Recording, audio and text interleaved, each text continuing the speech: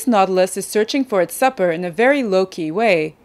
During the day it lurks deep down in the water, but comes up to the surface at night to look for dead sea life to eat. While it's foraging, it will extend its tentacles, and here it successfully finds some food.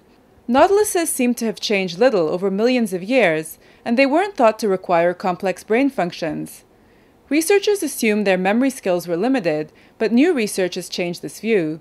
This nautilus was placed in a tank where pulses of blue light were flashed at the same time that it was presented with delicious pulverized fish heads.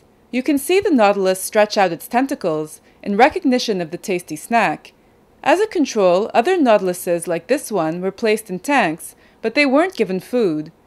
They were only exposed to flashing light, and so didn't extend their tentacles. To see if a nautilus could remember the past, the researchers flashed blue lights for the animals after they were trained. The ones that had been fed moved their tentacles vigorously up to 30 minutes after the training session.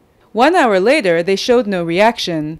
But between 6 and 12 hours later, they seemed to remember the food and wiggled their tentacles again. The next day, they no longer responded to the light trigger. Nautiluses seem to have some memory after all, although more research will have to be done to find out exactly what they use it for.